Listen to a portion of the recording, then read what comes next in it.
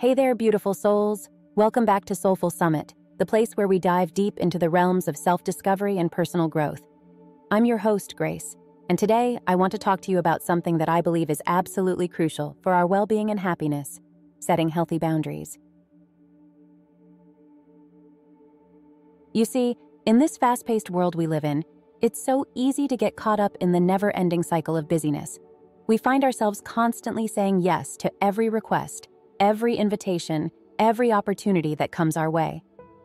And before we know it, our schedules are overflowing, our minds are overwhelmed, and our souls are exhausted. But here's the thing, my friends. We have the power to change that.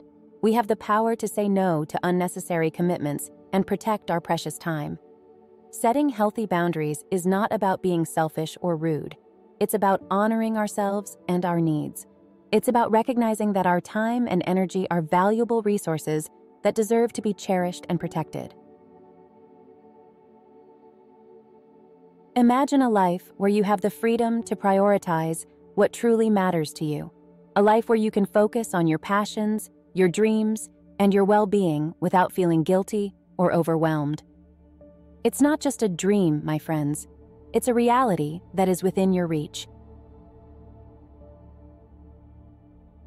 Setting healthy boundaries is an act of self-love. It's about creating space for the things that truly light you up, that bring you joy and fulfillment. It's about saying no to the things that drain your energy and leave you feeling depleted. It's about reclaiming your power and taking control of your own life. So, how do we do it? How do we say no without feeling guilty? How do we set boundaries that are firm yet compassionate? Well, my friends, it all starts with self-awareness. Take a moment to reflect on your values, your priorities, and your limits.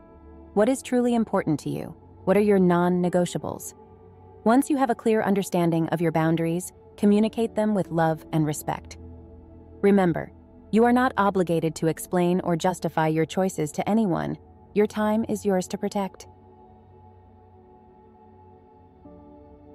Now, I know that setting boundaries can be challenging, especially if you're used to being a people pleaser or if you're afraid of disappointing others. But trust me when I say this.